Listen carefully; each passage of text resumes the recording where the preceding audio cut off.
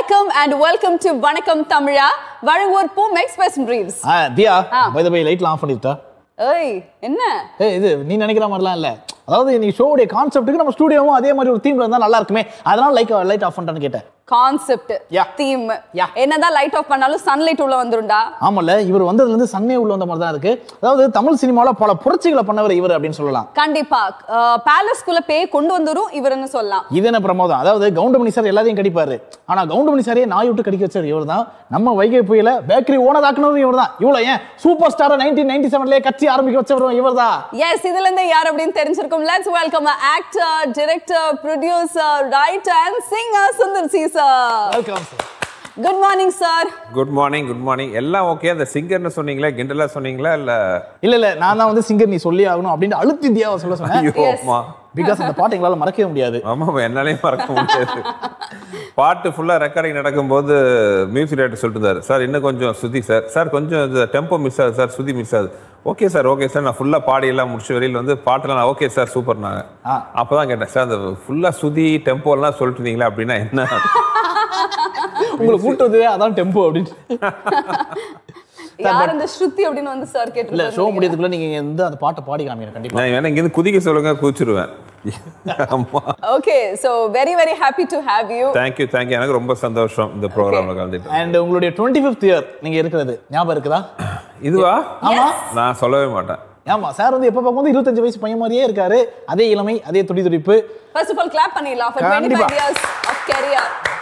சக்சஸ்ஃபுல்லா உங்களோட ஜர்னி வந்து நீங்க கேரி பண்ணிட்டு இருக்கீங்க. இதே மாதிரி 50, 75, 100 இருக்க வாழ்த்துக்கள் sir. Thank you. And sir, generally பாத்தீங்கன்னா இருட்டு அப்படின்னு சொன்னா சில பேருக்கு வந்து பாத்தீங்கன்னா தூக்கம் வரும். எனக்கு பயம் வருமா? இப்போ ஒரு இருட்டு இருக்கு, அதை பார்த்து ரொம்ப பயப்பட ஆரம்பிச்சிருவேன். சொல்லுங்க சார், இருட்டு மூவி எந்த மாதிரியான மூவி? எனக்கு ரொம்ப நாளா ஆசைங்க. என்னன்னா என்னோட பர்சனல் ரசனைங்கிறது வேற. நான் முத டைரக்டரா வரணும்னு ஆசைப்பட்ட போது நான் பண்ண கதை எல்லாமே ரொம்ப சீரியஸான கதை. அதாவது நேராக அக்ரோ குருசோவாக்கு போய் நிற்கணும் அப்படிங்கிற ரேஞ்சில் தான் நான் ஆரம்பித்தேன்.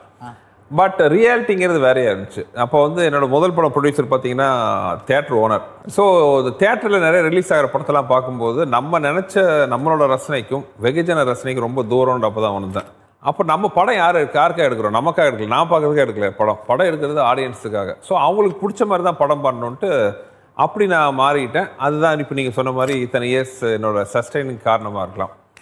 பட் என்னவா இருந்தாலும் சில படங்கள் எனக்கு ஆசைப்படுற சில படங்கள்லாம் நான் நினைப்பேன், இந்த மாதிரிலாம் படம் ஒன்றுன்னு ஆசைப்படுவேன். அது என்னால் பண்ண முடியாது. ஏன்னா என் படம்னு வரும் பொழுது ஆடியன்ஸோட எதிர்பார்ப்புகள் சில விஷயங்கள் இருக்குது. கமர்ஷியல், இப்போ நீங்கள் அரண்மனை பார்த்தீங்கன்னா அது எல்லாமே இருட்டில் டார்க்கில் குட்டியாக வீட்டுக்குள்ள பேயை வச்சு எடுக்கும்போது நான் கலர்ஃபுல்லாக பலன்னு எடுத்தேன். பேயெல்லாம் வச்சு ஹன்சிகாலாம் பேயை வச்சு அந்த சாரோட படத்துல ஹீரோயின்ஸ் எல்லாம் ரொம்ப அழகா இருப்பாங்க, பேயும் அவ்வளோ அழகா இருக்காங்க. எல்லாரும் காமெடியும் அழகா. என் படத்துல என்ன சினிமாங்கிறது வந்து ஒரு ஃபேண்டசி மீடியம். சரி, வெவ்வேறு டைப் ஆஃப் படங்கள் இருக்கணும். இப்போ சில படங்கள் பார்த்தீங்கன்னா டார்க்காக சின்னதாக இருக்கும். இப்போ என்னோட டைப் ஆஃப் படம் பார்த்தீங்கன்னா டிப்பிக்கல் கமர்ஷியல் என்டர்டெய்னர். ஸோ அது தியேட்டரில் ஆடியன்ஸ் வரும்போது they want to have a visual feast also. So visual அழகாக இருக்கணும், அது நடிக்கிறவங்க அழகாக இருக்கணும். என் படத்தில் காமெடின்னு கூட பார்த்தீங்கன்னா இந்த காமெடியாக இதெல்லாம் வச்சுக்க மாட்டேன். எல்லாருமே அழகாக கவுண்ட் பண்ணி எல்லாம் டூயட் பாட்டு இருந்தார் எல்லா படத்துலையும். தீயில சுருண்ட முடி. ஸோ அந்த மாதிரி நான் படங்கள் என்னோட படங்களுக்கு போது இது மாதிரி நிறைய விஷயங்கள் தேவைப்படுது. பட் நான் ஆசைப்படுற மாதிரி சில படங்கள்லாம் பண்ணணும்னு ஆசைப்பட்டேன். அதில் ஒன்று பார்த்தீங்கன்னா பியூர் டார்க் ஹாரர் படம். அந்த மாதிரி பண்ணணும்னு ஆசைப்பட்ட போது விடி கணேஷ் நடிகர், தயாரிப்பாளர், அப்புறம் என் நண்பர், அவர் வந்து ஆஃபீஸு கீழே தான் வீடு. டெய்லி வந்து என்னை போட்டு சாகடிச்சார், படம் பண்ணுன்ட்டு. அப்போ நான் சொன்னேன் இந்த மாதிரி, அப்போ ஓகே சார் படம் பண்ணலன்னா ஒரு சேஃப்டியாகவும் இருக்கணும், எனக்கு பிடிச்ச மாதிரி இருக்கணும், ஒரு டார்க் ஹாரர் பியூர் ஹாரர் படம் ஒன்று பண்ணலாம். ஏன்னா தமிழில் ரொம்ப ரேராக தான் அந்த ஜானர் வந்துட்டுருக்கு. ஸோ கரெக்டான ஸ்கிரிப்டாக வந்து நல்லா ஒர்க் அவுட் ஆகும்ன்ட்டு சொன்னார். ஸோ பிளான் பண்ணோம். ஸோ அதுக்கு அவர் ரெக்கமெண்ட் பண்ண டைரக்டர் மிஸ்டர் விசெட் துரை, சூப்பர் டெக்னீஷியன். எனக்கு ரொம்ப சந்தோஷமாக இருந்துச்சு. ஏன்னா இந்த மாதிரி படத்துக்கு வந்து நல்ல விஷுவல் டேஸ்ட் இருக்கிற ஒரு டைரக்டர் வேணும். ஸோ துரை சாரும் உள்ளே வந்தார். இப்படி ஆரம்பிக்கப்பட்டது தான் இருட்டு. இல்லை, பேயினாலே இந்த லேடிஸ் தான் இருக்கணுமா, பெண்கள் தான் இருக்கணுமா? ஏன் ஒரு ஆம்பளை பேய் இருக்கக்கூடாதா? தாராளமாக இருக்கலாம். நீங்கள் நானுமே பார்க்க மாட்டோம் ஆம்பளை பேயா இருந்தால், போர் இல்லை. ஏன்னா இதை நான் யோசிக்கவே இல்லையே.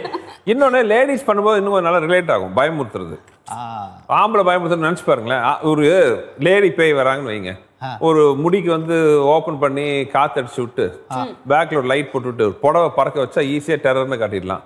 நம்ம ஜீன்ஸ் எல்லாம் போட்டு வந்தால் எப்படி ஆம்பளை பேய்னு காட்டுறது? கிரேட் சார், அருமையான. ஆனால் இந்த படத்துல வந்து நாங்க பேயை சைட் அடிக்க முடியாது அப்படிதானே? அடிக்கலாம். ஆமா, இதுலயும் அழகான 2 பேய்கள் வருது. ஏன்னா அது பேய்னு சொல்ல முடியாது. இந்த படத்துல என்ன ஒரு வித்தியாசமான விஷயம்னா, இது வந்து நீங்க ஆரர் படம்னா ஆரர் படம் எடுத்துக்கலாம், ஆனா பேய் படம் இல்ல. ரஜினி சார் வந்து இதுல சொல்லுவாரு, மாப்பிள்ளை நான் இல்ல ஆனா சட்டை என்னது, அந்த மாதிரி இது வந்து ஆரர் படம் இல்ல, ஆரர் படம் ஆனா பேய் படம் இல்ல. இந்த படத்துல பேய் இல்லை, ஆனால் பேயை விட இன்னொரு பயங்கரமான விஷயம் இருக்கு. ஸோ அதுதான் இந்த படத்தோட ஒரு யூஎஸ்பின்னு சொல்லலாம். அது நான் சொல்லிட்டு இருக்கிற என்ன விஷயம்னா, அந்த இஸ்லாம் கல்ச்சர்ல ஜின்னு ஒன்று இருக்குன்னு சொல்றாங்க. அது வந்து நிறைய வந்து ஆதாரபூர்வமாக அது இருக்குன்னு நம்பிக்கை அளிக்கக்கூடிய பல தகவல்களும் கூகுள்லேயும் எல்லா விஷயத்துலையும் இருக்குது. ஸோ அவர் துரைசார் இதை வச்சு நிறைய ரிசர்ச்லாம் பண்ணார். இதெல்லாம் உண்மையாகவே இருக்குன்ட்டு அந்த ஜின் வச்சு தான் அந்த படம் பண்ணியிருக்கு. இந்த விஷயம் வந்து நமக்கு புதுசாக இருக்கும். ஸோ அதை பேஸ் பண்ணி வந்து இந்த படம் பண்ணியிருக்கு. ஆடியன்ஸுக்கு பார்க்கும்போது ரொம்ப புதுசாக இருக்கும். இட்ஸ் நாட் த யூஷுவல் ஒரு கோஸ்ட் மூவி. இந்த படத்தில் பேய் இல்லை, ஆனால் பேயை விட பயமுறுத்தக்கூடிய ஒரு விஷயம் இருக்குது. அதான் இருட்டு. டீசர் அண்ட் ட்ரெய்லர் பார்க்கும்போதே எங்களுக்கு ரொம்ப பயம் இருந்தது சார். முக்கியமா உங்களை வந்து நாங்க சைட் அடிச்சிட்டு இருந்தோம் சார், போலீஸ் ஆஃபீஸர். உங்களுடைய கேரக்டர் பத்தி. என்னோட கேரக்டர் வந்து இந்த படத்துல ஒரு போலீஸ் ஆஃபீஸர். என்ன கொடுமை என்னன்னா, என் படத்துல எனக்கு எல்லா படத்துலையும் பார்த்தீங்கன்னா 2 கேரக்டர் தான் கொடுப்பாங்க. ஒன்னோ போலீஸ் இல்லைன்னா ரவுடி. அது என்னன்னு தெரியலனா ரொம்ப பேசிக்கா ரொம்ப சாஃப்டானவன். இது 2க்கும் சம்மந்தமே கிடையாது, ஆனா அப்படிதான் இருப்பேன். பட் இதுல வந்து நான் போலீஸா பண்றேன். அது ஒரு சின்ன ஊர்ல வந்து திடீர்னு பகல்ல 12 மணிக்கெல்லாம் வந்து ஃபுல்லாவே இருட்டிடும், அந்த ஊரே இருட்டும். அந்த இருட்டுனா அந்த ஊர்ல பல விரும்பத்தகாத சம்பவங்கள்லாம் நடக்கும். அந்த மாதிரி ஒரு ஸ்கிரிப்ட். ஸோ இதில் பார்த்தீங்கன்னா அதை பற்றி கண்டுபிடிக்கிற ஒரு போலீஸ் ஆஃபீஸராக நான் வரேன். அந்த ஊருக்கு நான் வரேன், ஃபேமிலியோடு வரேன். ஸோ என்ன ஒரு நல்ல விஷயம்னா, ஆரர் எலிமெண்ட் அது ஒரு பக்கம் போயிட்டுருக்கோம், த்ரில்லர் அது இன்வெஸ்டிகேஷனுங்கிறது ஒரு பக்கம் போயிட்டுருக்கோம். இது பார்த்தீங்கன்னா பேய் படம் மாதிரி மந்திரஜாலம்லாம் எல்லாம் இருக்காது. இவனோட இன்வெஸ்டிகேஷன் தான் ஒவ்வொரு முடிச்சா அவிலும். அது ரொம்ப இன்ட்ரெஸ்டிங்காக இருக்கும். ஓகே சார், அந்த படத்தை பற்றி நிறைய விஷயங்கள் பேசியிருக்கோம், தொடர்ந்து பேசலாம். அது முன்னாடி கொஞ்சம் பர்சனலாக அப்படி வந்துட்டு போகலாமேன்ட்டு. ஏன்னா குஷ்பு மேம் நிறைய தடவை எங்கள் ஷோக்கு வந்திருக்காங்க. வரும்போதெல்லாம் ஒரே ஒரு விஷயம் தான் சொல்லுவாங்க, சுந்தர் சியா அவருக்கு ரொமான்ஸே பண்ண தெரியாது, அவர்கிட்ட போய் நீங்கள் லவ் எதிர்பார்க்கலாமா அப்படின்லாம் கேட்பாங்க. நீங்கள் கூட சொன்னீங்க சாஃப்டான பையன்ட்டு. எப்படி சார் வீட்டில் எப்படி இருப்பீங்க? வீட்டில் வந்து நான் ஃபேமிலி எடுத்தீங்கன்னா நானும் அம்மா குஷ் 2 பசங்க இருக்காங்க. 2 டாட்டரில் பார்த்தீங்கன்னா ஒன்று வந்து அப்படியே என்னோட கேரக்டர் பெரியவ அவாந்திகா. நாங்கள் 2 பேரும் பார்த்தீங்கன்னா எனி டைம் வீட்டுக்கு வந்தீங்கன்னா ஒரு சோஃபாவில் அந்த காரணம் அவள், இந்த காரணம் நான் உட்காந்து எது டிவி பார்த்துட்ருப்போம், இல்லைன்னா ஃபோனை நோண்டிட்டு இருப்போம், இல்லை புக்கு படிச்சுட்டு இருப்போம். நேர் கான்ட்ராஸ்டாக குஷ். அவங்க என்னென்னா ஒரு செகண்ட் ஒரு இடத்துல உட்கார மாட்டாங்க. எந்த வேலையும் இல்லைன்னா பீரோவில் இருக்கிற துணியெல்லாம் தூக்கி வெளியில் தூக்கி போட்டுட்டு மறுபடியும் அடுக்கி வச்சுட்டு இருப்பாங்க. அவங்களோட வாரிசு என் 2வது பொண்ணு, அவளும் அதே கேரக்டர், பயங்கர துரு. ஸோ வீட்டில் பார்த்தீங்கன்னா அது நல்லா பேலன்ஸ் ஆகும். நாங்கள் 2 பேரும் பார்த்தீங்கன்னா ரொம்ப அமைதி, குவைட், சைலண்ட் ஒரு மூலையில். இவங்க வீட்டையே அராஜகம் பண்ணிட்டு இருப்பாங்க, தட்டா புடால்னு உருட்டிக்கிட்டு. இதுதான் எங்கள் ஃபேமிலி. என்னோட கேரக்டருங்க பார்த்தீங்கன்னா ரொம்ப சைலண்ட் வீட்டில். But I want to be alone at the same time surrounded by people. இப்போ நம்ம என் படத்தில் வரும் பார்த்தீங்கன்னா பெரிய ஃபேமிலி, கூட்டம், நட்பு வட்டாரங்கள், அதுதான். அதே மாதிரி தான் என்னோட ரியல் லைஃப்பும். என் ஆஃபீஸ் ஆகட்டும் வீடாகட்டும், நான் வீட்டில் தனியாக இருப்பேன், ஆனால் வீட்லேயும் ஆஃபீஸ்லேயும் அவ்வளோ கூட்டம் இருக்கும். எனக்கு அதான் பிடிக்கும். தனியாக இருக்கிறது பிடிக்காது. கூட்டத்துக்கு நடுவில் நான் தனியாக இருக்கணும். இப்படின்னு தெரிஞ்சிருந்தா ஒரு 100 பேர் ஆடியன்ஸாக கூட்டிருப்போம் இந்த இடத்துக்கு. அண்ட் சார் குஷ்பு நாங்கள் வந்து கேட்டிருந்தோம், சார் வந்து ஒரு நல்ல ஆக்டரா இல்லை நல்ல டைரக்டர் அப்படின்னு கேட்டிருந்தோம். அதுக்கு அவங்க சொன்னாங்க அவர் ஒரு நல்ல ஃபாதர், அதாவது குடும்ப தலைவன் அப்படின்னு சொன்னாங்க. So being a good father என்னெல்லாம் பண்ணணும் அப்படின்னு நீங்கள் ஆடியன்ஸுக்கு ஒரே ஒரு லைனில் சொல்லிட்டீங்கன்னா அதை நாங்கள் அப்படியே ஃபாலோ பண்ணுவோம். ஏங்க அது வந்து ஒரு லைனில் சொல்ல முடியுமா? அது ஒரு 10 லைனில் கூட சொல்லுங்கள் sir.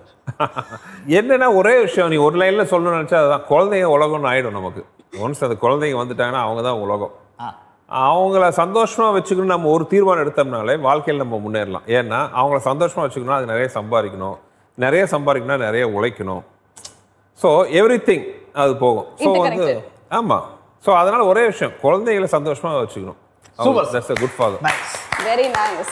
So coming to your movies, நீங்க சூஸ் பண்ற படங்களாகட்டும் இல்ல நீங்க டைரக்ட் பண்றதா இருந்தாலும் ரொம்ப டிஃபரெண்டா ஒரு நார்மலா வந்துட்டு இருக்காது. ஸோ அதெல்லாமே நீங்க வந்து குஷ் மேம் கூட டிஸ்கஸ் பண்ணி அதுக்கப்புறம் நீங்க you take it forward, R உங்களுக்கு தனியா இல்ல நான் இப்படிதான் அப்படிங்கிற மாதிரி நீங்க போவீங்களா? நான் first and one and only கேட்குற சஜஷன் கேட்கறது குஷ்ட தான் கேட்பேன். முதல் இப்போ போட்டியா என்னோட 2 டாட்டர்ஸ் வந்துட்டாங்க. அதில் பெரியவர்களுக்கு இன்ட்ரெஸ்ட் இல்லை, you two what you like அந்த மாதிரி சொல்லிடுவா.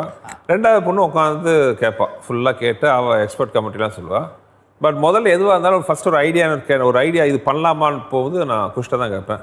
பட் அவங்கள்ட்ட என்ன ஒரு பிரச்சனைன்னா, என் மேலே பயங்கர கான்ஃபிடென்ட், நான் பண்ணால் கரெக்டாக இருக்கட்டும், எது சொன்னாலும் ஓகே நல்லா இருக்குன்னு சொல்லிடுவாங்க. அவங்கள பொறுத்தவரை நான் என்ன பண்ணாலும் சூப்பர் அந்த மாதிரி தான். பட் எதாக இருந்தாலும் அவங்க தான் ஃபர்ஸ்ட் சஜஷன் கேட்பேன். இந்த மாதிரி ஐடியா லைன் இருக்குது. இப்போ உதாரணத்துக்கு அரண்மனை பார்த்தீங்கன்னா ஒரு சின்ன ஒரு ஐடியா தான். எங்கள் வீட்டில் சின்ன கெட்டு கூதெல்லாம் நடக்கும். பார்த்தா ஜென்ட்ஸ் எல்லாம் வெளியில் உட்காந்து ஆர்டர் அடிச்சுருப்போம். இந்த லேடிஸ்லாம் ஜாலியாக உட்காந்து ஹோம் தேட்டரில் ஆர்டர் படம் தான் பார்ப்பாங்க. இப்படி ஒரு ஆர்டர் படம் பண்ணால் எப்படி இருக்கும் அப்படின்ட்டு அப்போ வராத ஆர்டர் படம்னா ஒரு கிராண்ட் இயராக பிக் ஸ்கேலில் ஆர்டர் படம் பண்ணலாம். அப்போ முதல்ல அவங்கள்ட்ட தான் கேட்டேன், ஒரு பேய் படம் எப்படின்னா எப்படி இருக்கும் அப்படின்னு. அங்கே நீங்களா பேய் படம் மாதிரி சிரிச்சாங்க. இல்லை பிளானிங் லைக் திஸ்னு ஒரு ஐடியா மட்டும் கொடுத்தேன். அந்த படத்தோட டைட்டில் வரும். ஆக்சுவலாக நான் எந்த படமாக இருந்தாலும் என்னோட படமாக இருந்தாலும் நான் பண்ணுற ஃபர்ஸ்ட்டு கதை பார்த்தீங்கன்னா டைட்டில் தான். அவ்வளோதான் மொத்த கதையே இருக்கும் எனக்கு. அதுக்கப்புறம் அப்படியே டெவலப் பண்ணுவோம். பட் அந்த சின்ன ஸ்பார்க்குங்கிறது அந்த ஓப்பனிங் ஃபர்ஸ்ட் அவங்கள்ட்ட தான் சொன்னேன். அவங்க நல்லா இருக்குனாங்க. ஸோ என்னோட ஃபர்ஸ்ட் ஆடியன்ஸ் யாருன்னு பார்த்தீங்கன்னா என் ஒய்ஃப் தான். அண்ட் சார் நீங்கள் சொல்லுங்கள், அதாவது நிறைய விதமான மூவிஸ்லாம் பண்ணியிருக்கீங்க. பேய் படம் பண்ணியிருக்கீங்க, அண்ட் எங்களுக்கு பிடிச்ச காமெடி படம் பண்ணியிருக்கீங்க, லவ் சப்ஜெக்ட் மூவிஸ் பண்ணியிருக்கீங்க. எது உங்களுக்கு ரொம்ப ரொம்ப பிடிச்சி நீங்கள் பண்ணுறதா இருக்கும்? ரொம்ப ஸ்பெஷல்னா என்னோட முதல் படம். அது 4-5 படம் நான் சொல்லுவேன். முதல் படம் முறைமாமன், அது ரொம்ப ஸ்பெஷல். செகண்ட் எனக்கு லைஃப் அமைச்சு கொடுத்த உள்ளத்தை அளித்தா, அதான் இன்னைக்கு நான் இங்கே உட்காந்துருக்கேன்னா அந்த படம் தான் அதுக்கான பிளாட்ஃபார்ம் அமைச்சு கொடுத்தது. அப்புறம் லைஃப்பில் ஒரு ஆப்பர்ச்சுனிட்டியாக நான் பண்ண அருணாச்சலம். ஏன்னா ஆசைக்கு நான் ரொம்ப ஆசைப்பட்ட ஒரு விஷயம் என்னென்னா ரஜினி சார் கூட ஒரு படம் பண்ணணும், லைஃப்பில் ஒரு படம். அந்த படம் பண்ணேன். அதுக்கப்புறம் வெவ்வேறு ஆப்பர்ச்சுனிட்டி வரும்போது ஓகே அந்த ஒன்று பண்ண சந்தோஷம் எனக்கு போதும். அந்த அளவில் நான் ஏன்னா நான் முதலில் எடுக்க ஆசைப்பட்ட படம் எந்த மாதிரி படம்னு சொன்னால் அது அன்பேசியம் மாதிரி படம் தான். ஒரு அன்பேசியம் கமர்ஷியலாக ஜெயிச்சிருந்தா என்னோட பாதை வேறையாக இருக்கும். ஏன்னா ஒரு ஸ்டேஜில் பார்த்தீங்கன்னா ப்ரொஃபஷனல் லைஃப்பில் நான் ரொம்ப டவுன் ஆகிட்டேன். I have to start from the scratch. மறுபடியும் அந்த மாதிரி பீனிங் மறுபடியும் முதல் படியிலையும் கீழே தள்ளி மறுபடியும் ஏறுற மாதிரி ஆச்சு. அப்போ அதை எனக்கு பிளாட்ஃபார்ம் அமைச்சு கொடுத்தது கிரி. அதான் கிரி தான் என்னோடய வாழ்க்கையில் மிகப்பெரிய வெற்றி படம்னு இன்னொரு வகையில் சொல்லுவேன். ஏன்னா அதான் அவனி அப்படிங்கிற என்னோடய பேனர் ஆரம்பிச்சு முதல் படம். அந்த அவனி ஆரம்பித்தது கிரி மூலமாக தான் ஆரம்பிச்சது தான் இன்னைக்கு வரைக்கும் ஒரு நல்ல சினிமாவிலே ஆகட்டும் சன் டிவியில் எங்கள் சீரியல் இப்போ ரெகுலராக பண்ணுற அளவுக்கு ஒரு பேர் அமைச்சு கொடுத்துருக்கு. So Giri. அண்ட் சார் நீங்கள் பார்த்தீங்கன்னா ஆக்டர், டைரக்டர் எல்லாத்தையும் தாண்டி ஒரு டாக்டர் அப்படின்னு சொல்லலாம். ஏன்னா உங்கள் படங்கள்லாம் பார்த்தா போதும் யாருக்குமே நோயே வராது. ஃப்ரம் த பிகினிங் ஸ்டார்டிங்லேருந்து முறைமாகனாக இருக்கட்டும், அண்ட் நீங்கள் சொன்ன மாதிரி கிரியாக இருக்கட்டும், வின்னராக இருக்கட்டும், எல்லா படத்தையும் பார்த்தா நாங்கள் நிறைய சொல்லிட்டே போகலாம். ஸோ ஃப்ரம் த பிகினிங் ஸ்டார்டிங்லேருந்து பேசலாம். முறைமாமன் அதில் அமைஞ்ச காமெடி சீன்ஸ், டேய் முத்துன்னு நாய் துரத்தும் போது டேய் அண்ணன் முத்து அண்ணன் அப்படிம்பாரு. ஸோ எப்படி சார் ஷூட் பண்ணும்போது அந்த மொமெண்ட்ஸ்லாம்? இல்லை அந்த அண்ணன் நீங்கள் சொல்கிற காமெடி பார்த்தீங்கன்னா ஒரிஜினல் அதான் இம்ப்ரூவைசேஷன் தான். அதாவது அவர் மணியண்ணை நான் கவுண்டமணியனோட ஆர்ட் கோர் ஃபேன். இந்த நிமிஷம் வரைக்கும் நான் ரொம்ப இது வரைக்கும் ஒர்க் பண்ணல, ரொம்ப மிஸ் பண்ணுறவர் யாருன்னா கவுண்டமணி அண்ணன். ஆக்சுவலாக அது என்னென்னா ஜெயராம் சார் உங்களுக்கு தெரியும், அவருக்கு மலையாளம் கலந்த தமிழில் பேசுவார். ஸோ அதை நான் ஒரிஜினலாக ஷூட் பண்ணும்போது அண்ணன் அண்ணன் அண்ணன் அவர் என்ன எழுதி கொடுக்குறோம்ல, சரி நம்ம ப்ரொனன்சியேஷன் அண்ணன்போம், பட் நம்ம எழுதும் போது அண்ணன் அப்படிம்போம். ஸோ அவர் படிக்கும் போது அண்ணன் தான் ப்ரொனன்சியேஷன் அப்படி பேசுவாங்க. அண்ணன் அண்ணன் நான் தான் அண்ணன், இவன் என்னப்பா அண்ணன் அண்ணன்கிறான் அப்படின்ட்டு டப்பிங் பேசும்போது அது அவர் விடலை. அவர் டப்பிங் பேசும்போது அவராக பேக்கில் ஓடிட்டு இருப்பாரு. ஆக்சுவலாக அது ஒரிஜினலாக மணியனே இல்லை, அது டூப் தான் அது ஓடினது. கவுண்டர் மணியனே இல்லை, அவர் இல்லாத தான் ஷார்ட் பண்ண எடுத்தோம் நம்ம. ஸோ டப்பிங்கில் அவர் வாய்ஸ் ஓவர்த்ரோ பண்ணும்போது அண்ணன் நான் தான் அண்ணன் அப்படின்னாரு. அதெல்லாம் இப்போ பார்த்தீங்கன்னா ரொம்ப ஐகானிக்காக இருக்குது. ஜெயராமுக்கு ஒரு அப்பா கேரக்டர் இருந்துச்சு சீரியஸாக, டேய் முள்ளு மேலே சேலை விழுந்தாலும் சேலை மேலே முள்ளு விழுந்தாலும் டைலாக் பேசுகிற மாதிரி சீரியஸ் கேரக்டர் அப்பாவை மாற்றி அண்ணனாக்கிட்டு கவுண்டர் பண்ணி என்ன போட்டோம். ஏன்னா நம்ம கவுண்டர் பண்ணி நம்ம ஓல் கெட்டப் நடிக்க மாட்டேன்னு சொல்லிட்டு இருந்தார். கவுண்டர் பண்ணி அண்ணனா போட்டோன்னே அண்ணனை கவுண்டர் பண்ணி போட்டு எப்படி சீரியஸாக பேசலாம், 2 பேரும் பொறுப்பு இல்லாத ஒரு ஆளுகளை போன்ட்டு அப்படியே நிறைய மாற்றணும். ஸோ அந்த மாற்றம் தான் என் லைஃப்பை மாற்றி விட்டுச்சு ஹியூமரில். அதில் நீங்கள் ரொம்ப ஸ்ட்ராங்காக இருக்கீங்க அப்படின்னு தான் சொல்லி ஆகணும். இல்லை நான் ரசித்த படங்கள்னு ஒன்று இருப்பார் பார்த்தீங்களா. இப்போ சின்ன வயசில் பாக்யராஜ் சார் படம்லாம் பார்த்துட்டு நான் வெளியில் ரொம்ப ஃபீல் பண்ணுவேன். என்ன ஃபீல்னா, ஐயோ அடுத்த பாக்யராஜ் சார் படம் பார்க்க 1 year வெயிட் பண்ணுமேன்ட்டு. எப்பவுமே அந்த ஹியூமருங்கிறது ரொம்ப நான் ரசிச்சு பார்க்கறது எனக்கு ரொம்ப பிடிச்சது ஹியூமர். அவரை தொடர்ந்து அடுத்தபடியாக டெஃபினட்டா நம்மளுடைய வைகை புயல் வடிவேலு சார் பத்தி சொல்லி ஆகணும். உங்களுடைய காம்பினேஷன்ஸ்ல வந்தக்கூடிய படங்கள்ல ஒவ்வொரு காமெடியும் நாங்க இப்போ வரைக்கும் ரசிச்சு சிரிப்போம்.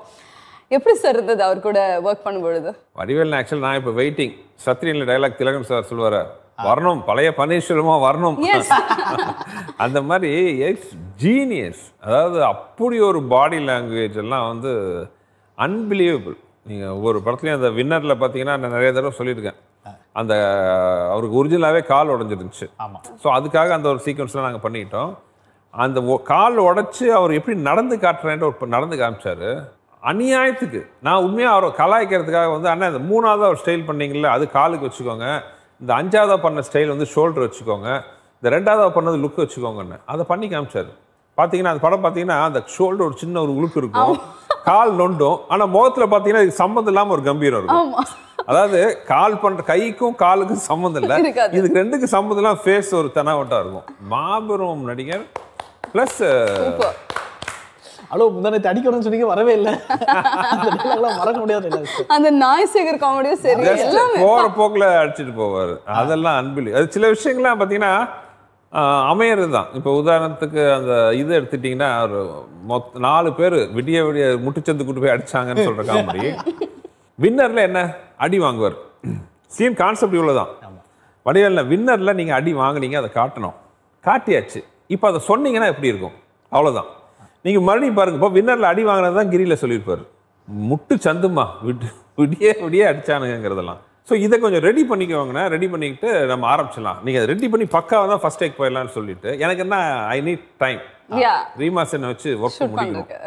ஸோ இப்படி ஐடியா பண்ண ஆமாண்ணே கரெக்டாக பண்ணிடுவோம். அப்போ வந்து இப்போ இயக்குனர் செல்வபாரதி, சுராஜ் எல்லாம் வந்து எங்கூட ஒர்க் பண்ணுறாங்க. அவங்க 2 வரைக்கும் கூப்பிட்டு இதே எந்த காரணத்தை கொண்டு 12 மணி வரைக்கும் விட்டுறாதீங்க, நான் ரீமா ஒர்க்கெலாம் முடிக்கணும். சரி இவங்க போய் டிஸ்கஸ் பண்ணுறாங்க. ஒரு 11:30 மணிக்கு வடிவேல் வராரு. அண்ணா இப்போ கேட்டு பாருங்கண்ணா எப்படின்னா இருக்கும் கேள்விட்டு அவர் சொல்கிறார், அண்ணா இன்னும் கொஞ்சம் ஏதோ குறையுது அண்ணே, அடிச்சு தூக்கிட்டு வந்துடுறேன்னு போயிட்டார். இங்கே நான் ரீமா ஒர்க்லாம் அவசரமாக பண்ணிட்டு இருக்கேன். பார்த்தா இது டிலே ஆகி வடிவேல் நடுவில் வராரு, சொல்கிறாரு, ஒரு கரெக்ஷன் சொல்கிறேன். ஒவ்வொரு தடவையும் அது இம்ப்ரூவைஸ் ஆகிட்டே இருக்குது வடிவேல்னால. எனக்கு என்ன பிரச்சனைனா வேறு ஏதாச்சும் நாளில் இருந்தால் ஃபஸ்ட்டே எடுத்துருப்போம் அதை. இப்போ ரீமா ஒர்க்லாம் முடிச்சு கடைசியாக ஒரு 5 மணிக்கு முடியுது. இப்போ வடிவேல் வராரு, அண்ணா இப்போ சொல்லிட்டான், அண்ணா டேக்குண்ணே எனக்கு இங்கே முடிஞ்சிருச்சு, ஃபுல்லாக இம்ப்ரூவைஸ் ஆயிடுச்சு ஃபுல்லாகவே. நீங்கள் இப்பவும் பார்க்கலாம் அந்த short. Start camera action camera அப்படியே ட்ராலி. நான் சொல்லிட்டேன் ஷார்ட் லென்த்துப்பாக இருக்கும், ட்ராலி தள்ளுறோன்ட்டேன். அப்படியே முன்னாடி போ, பின்னாடி வா, நான் உனக்கு பொசிஷன்லாம் சொல்ல மாட்டேன், ஷார்ட் லென்த்தாக போயிட்டே இருக்கும்ட்டு. நீங்கள் பார்த்தீங்கன்னா அந்த கேமரா குலுங்கும். அவர் கேமராமேன் செல்வராஜ் சார் வந்து சிரிக்கிறாரு. யாருமே பார்க்கல. நம்ம தேட்டரில் ஆடியன்ஸ் பார்த்த ரியாக்ஷன் இருக்குது பார்த்தீங்களா, அதே ரியாக்ஷன் தான் நாங்கள் ஷூட் பண்ணும்போது எல்லாம் சிரிப்பு அடக்கிட்டு உட்காந்துருக்குறோம். நாங்கள் சிங்கிள் டேக், அந்த மாபெரும் கலைஞனோட திறமை. உண்மையிலேயே ஒரு ரொம்ப நல்ல ஒரு சரணா. இப்போ திரைப்படங்கள் அதாவது கலகலப்பாக இருக்கட்டும் வந்து பார்த்தீங்கன்னா உங்கள் காமெடியில் ஒரு வேற ட்ரெண்டில் ஒரு போயிட்டு இருக்கு அப்படின்னு சொல்லலாம். ஸோ இப்போ உள்ள காமெடியை வந்து எப்படி பார்க்குறீங்க சார்? காலத்துக்கு ஏற்ற மாதிரி மாறுது. நீங்கள் காமெடி மாறுதுங்கிறத விட நீங்கள் பார்த்தீங்கன்னா அந்த காலகட்டத்தில் யார் டாப்புக்கு வராங்களோ அவங்களுக்கு ஏற்ற மாதிரி காமெடியோட ஸ்டைல் மாறுதுன்னு நான் சொல்லுவேன்.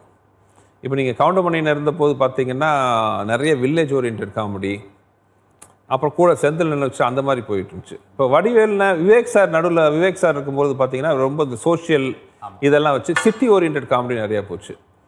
அப்புறம் வடிவேல்னா வந்தார், மறுபடியும் வில்லேஜுக்கு போச்சு, மோர் ஆஃப் ஸ்லாப்ஸ்டிக். அதாவது அடிச்சு காமெடி பண்ணது கவுண்டமணின்னு, அடி வாங்கி காமெடி பண்ணது வடிவேல்னு. இது ஒரு ஸ்டைல் ஆச்சு. அப்படியே வந்து சினிமா காமெடி ரொம்ப ரெட்ரோவாக்குறது சந்தானம் வந்ததுக்கப்புறம் ஃபுல்லாக வந்து யங்ஸ்டர்ஸ் மாடர்னாக வந்து சந்தானம் மோர் ஆஃப் கலாய்க்கிறது டைலாக் காமெடினாச்சு. காலத்துக்கு ஒவ்வொன்றும் மாறிட்டு இருக்கு. இப்போ யோகி பாபு, சூரி எல்லாம் வந்திருக்காங்க.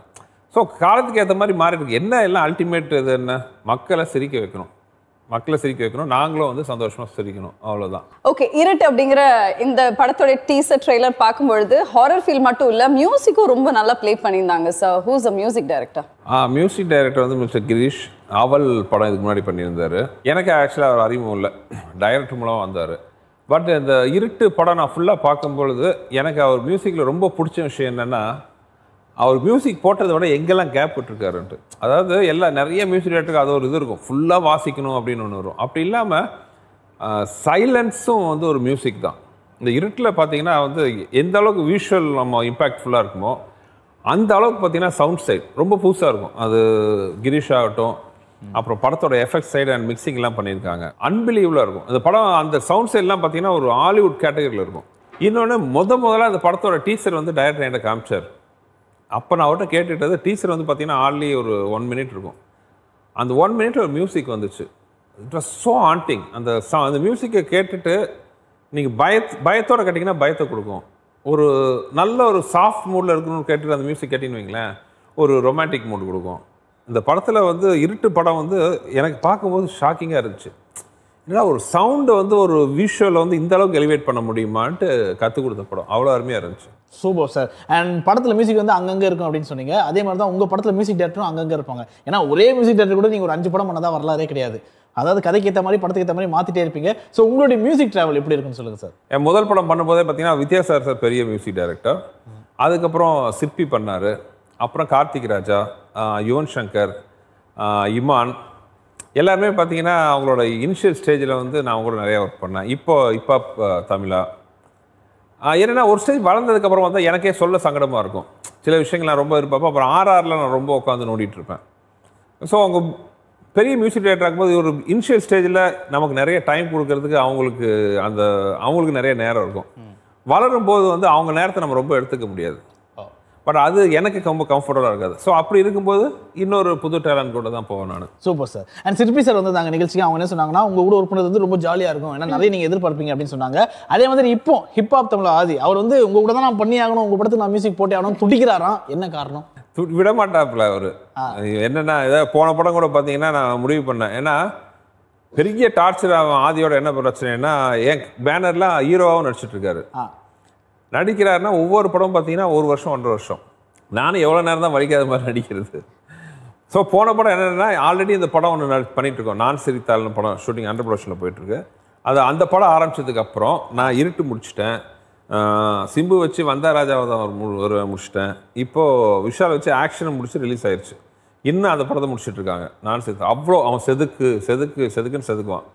ஸோ ஏற்கனவே இவ்வளோ ஸ்லோவாக படம் பண்ணிட்டு இருக்கான். கூட நம்ம படத்துக்கு மியூசிக் டேரக்டராக போட்டால் இதை காரணமாக வச்சு இன்னும் நம்ம படம் டிலே ஆகும், ப்ரொடக்ஷன் டிலே ஆகும்ட்டு நான் போன படத்தில் வேற யாராச்சும் போகலான்னு பார்த்தா எங்கே அவனே சாங்லாம் கம்போஸ் பண்ண என்ன சுச்சுவேஷனு சமைச்சாச்சு தான் எடுத்துக்கோங்க அப்படின்னு. Okay sir. என்னோட டாப் மியூசிக் டைரக்டர் நான் தான் மியூசிக் போடுவேன்னு சொல்லும்போது அதே நம்ம வேணாம்னு சொல்லணும். அண்ட் அதாவது சாரோட படங்கள்லாம் பார்த்தா நிறைய விஷயங்கள் 2 இருக்கும். இப்போ சாருக்கு வந்து ஷாக்கிங் கொடுக்குற மாதிரி ஒரு 2 பேர் வந்து வர போறாங்க. அதாவது தியா தமிழ்நாட்டில் வந்து அவங்களுடைய முகவரி தெரியாதவங்க கூட இருப்பாங்க. ஆனால் இவர் எடுத்த முகவரி வந்து தெரியாதவங்க கிடையவே கிடையாது. ஸோ இப்போ நம்ம கூட நிகழ்ச்சியில் யார் இருக்காங்க அப்படின்னு பார்த்தா the one and only director Durai sir.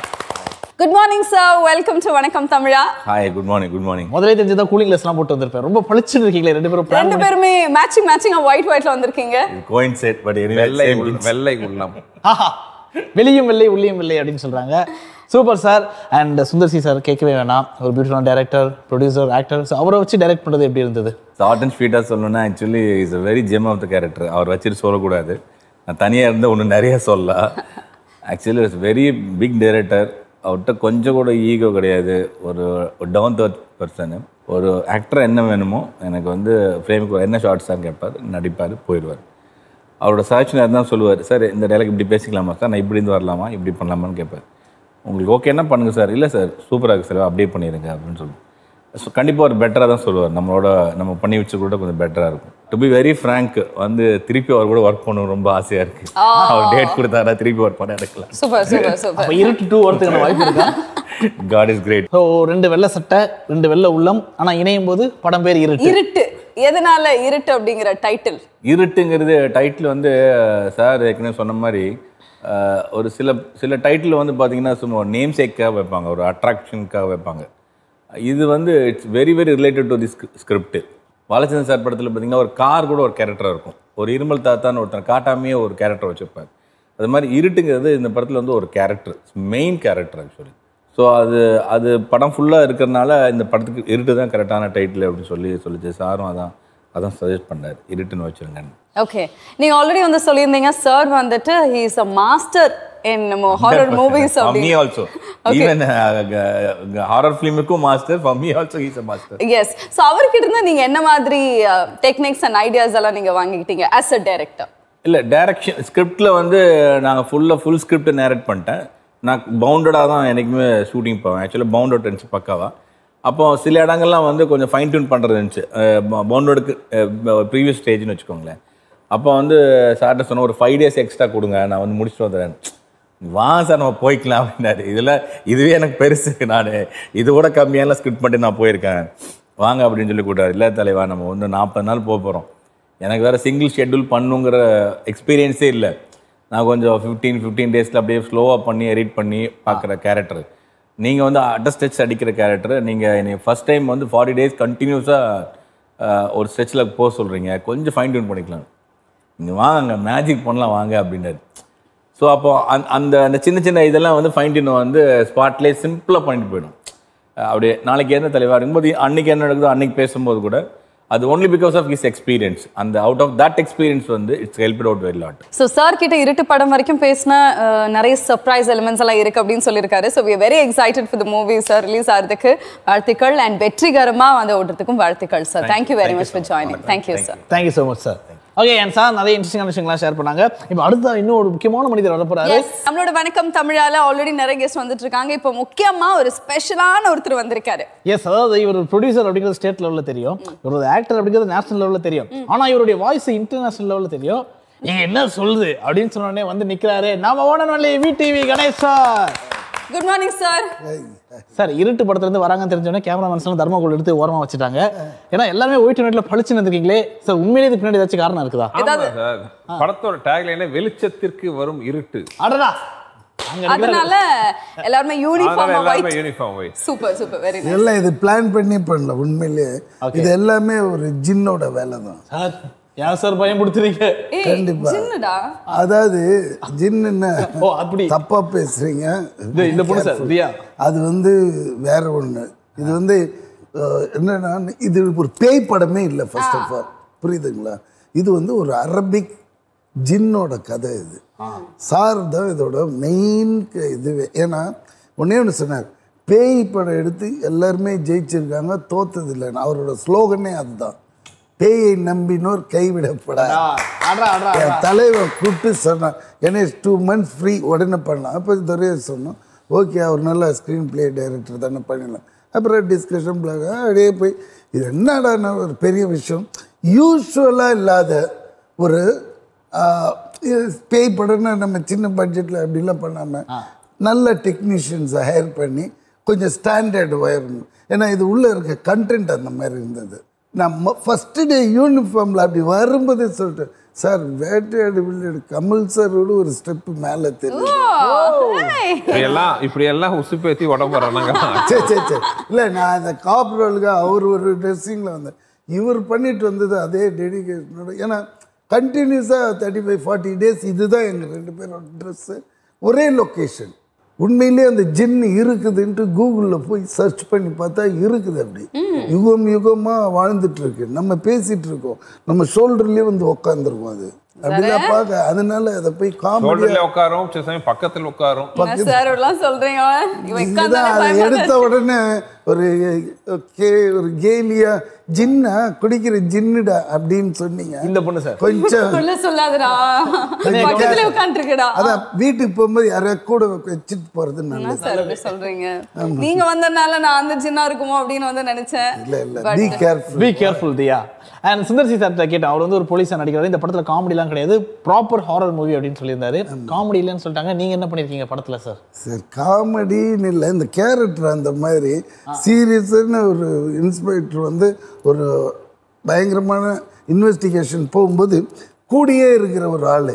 But எனக்கு என்னன்னா நான் அந்த ஊருக்காரன், ஸோ அதனால எனக்கு பலவித டீட்டெயில்ஸ் தெரியும்.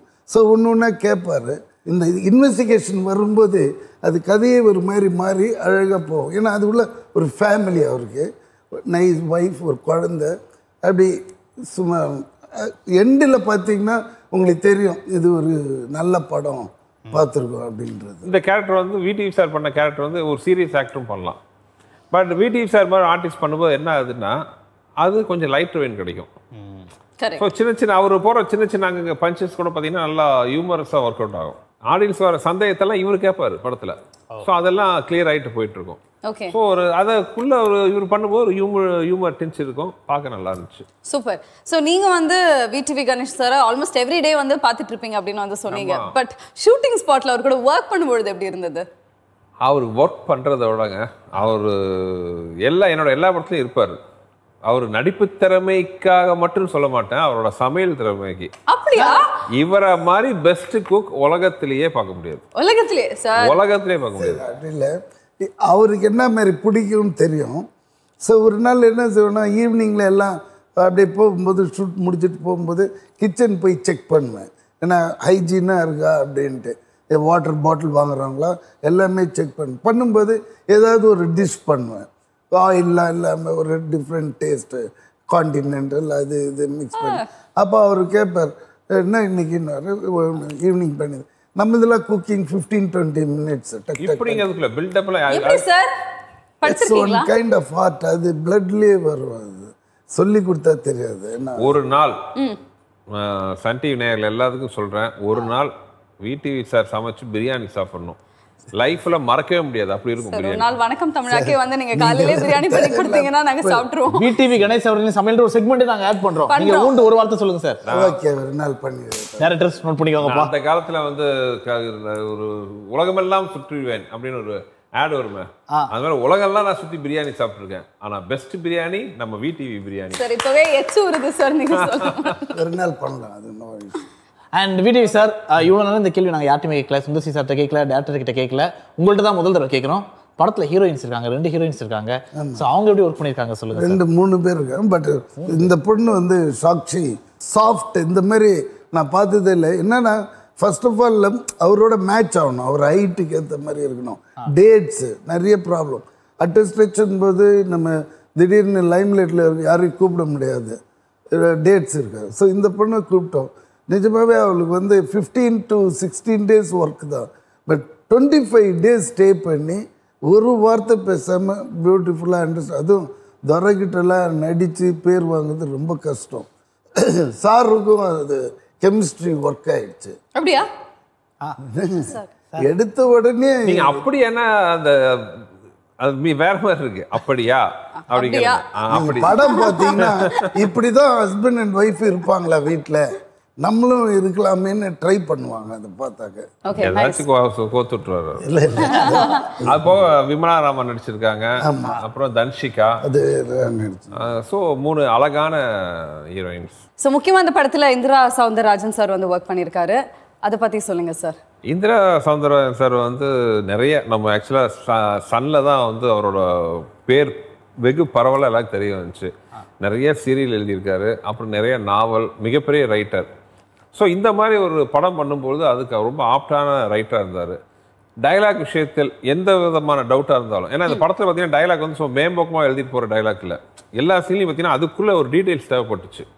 இப்போ அந்த ஜின்னுங்கிற ஒரு விஷயத்தை பற்றி சொல்லணும்னா அது பற்றி ஒரு டீட்டெயில். படத்தில் வந்து ஒரு சின்ன ஒரு சீனில் பார்த்தீங்கன்னா ஒரு கேரக்டர் வந்து டெட் பாடி கிடைக்கும், அந்த பாடியோட பிளட் சாம்பிள் வச்சு அதை வச்சு ஒரு பெரிய சீக்வன்ஸ் போகும். அதுக்கு பேரே பாம்பே பிளட்டுன்னு. நான் சிரிச்சேன், என்ன சார் பாம்பே பிளட், ஐயோ சார் இருக்குன்ட்டு டைரக்டர் வந்து அதோட டீட்டெயில் காமிச்சார். அதெல்லாம் பார்க்கும்போது அதிசயமாக இருந்துச்சு, இப்படிலாம் இருக்கா இன்னும் நம்ம உலகத்துலன்ட்டு ஆச்சரியமாகப்பட்டேன். இந்த மாதிரி விஷயங்கள் டீட்டெயிலாம் வரும்போது இந்திரா சௌந்தரராஜன் சார் மாதிரி நல்ல ரைட்டரோட உதவி வந்து பெரும் பங்கு அதில் ஆச்சு. Okay sir. சார் நீங்கள் சார் சொல்லக்கூடிய நிறைய விஷயங்கள் வந்து கேட்கும்பொழுது தெரியுது படம் டெஃபினட்டாக எல்லாருமே வந்து வாட்ச் பண்ணியே ஆகணும், அண்ட் நிறைய விஷயங்கள் வந்து நீங்கள் கன்வே பண்ணியிருக்கீங்க அப்படின்னு. So once again thank you very much for joining VTV Ganesh. Thank you Sun TV. Okay, so நம்மளோட நிகழ்ச்சியில் நம்ம வந்து இந்திரா சார் பற்றி பேசிகிட்டு இருந்தோம். இப்போ அவரும் வந்து நம்ம கூட ஜாயின் பண்ண போகிறாரு sir. Indira Soundararajan sir, welcome to show. வணக்கம். சுந்தர் சி சார் நிறைய விஷயங்கள் சொன்னாங்க, நீங்கள் வந்து நிறைய விஷயங்கள் ரிசர்ச் பண்ணிக்கலாம், அதாவது நீங்கள் சொல்கிறது கிட்ட அவர் ரொம்ப வியந்ததாக சொன்னார். எப்படி சார் இந்த மாதிரி விஷயங்கள்லாம் இருக்குது, உங்களுக்கு எப்படி சார் தெரியும்? இல்லை, இது வந்து ஒர்க் பண்ணால் தான் இது ஹோம் ஒர்க் பண்ண வேண்டிய ஒரு சப்ஜெக்ட் இது. ஓகே, இந்தியன் ஃபிலிம் இண்டஸ்ட்ரிக்கே இது வந்து ஒரு புது லைன் அப்படின்னு சொல்லலாம். பேய் என்ன செய்யுமோ அதை விட பெரிய சாகசம் செய்கிற ஒரு கேரக்டர். அப்படி ஒரு கேரக்டர் இருக்கா அப்படின்னா இருக்குது.